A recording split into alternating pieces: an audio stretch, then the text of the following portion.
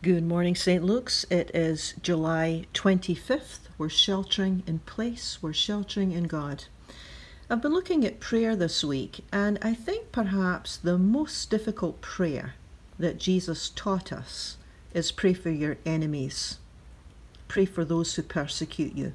Now, you might not have an enemy, but you might have someone who irritates you, or someone who makes you angry, or someone who has hurt you or is hurting you.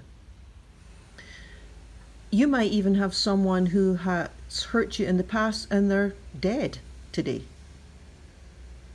And yet you're still left with all of this pain.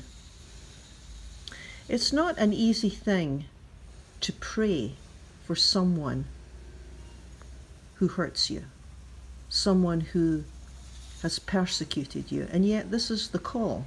Now, for someone who's dead, I don't really think we need to pray for those who are dead. God takes care of the dead. But I think we can still pray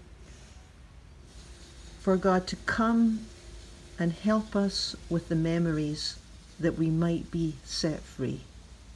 I think that's a healing prayer that is very important, that we're set free from anything in the past that would pull us down today.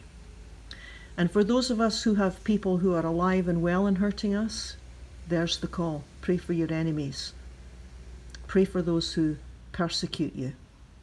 Not an easy prayer, right? Not for the faint of heart, but certainly something that Jesus teaches. Peace be with you.